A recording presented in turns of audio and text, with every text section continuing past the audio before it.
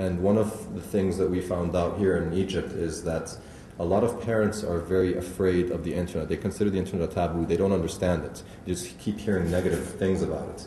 And they discourage their children from using the internet and actually getting online, even though they might have access, whether through their homes, which is quite affordable. Egypt as a country has a very low price for internet connectivity compared to other countries in the region and Africa and the African continent.